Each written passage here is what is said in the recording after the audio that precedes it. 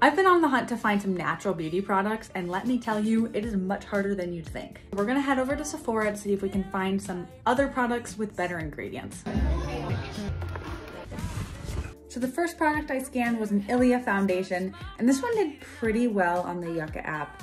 But because of how much money I was gonna be spending, I was like, let's see if we can find something better. My Yucca app actually recommended that I check out the Laura Mercier foundation.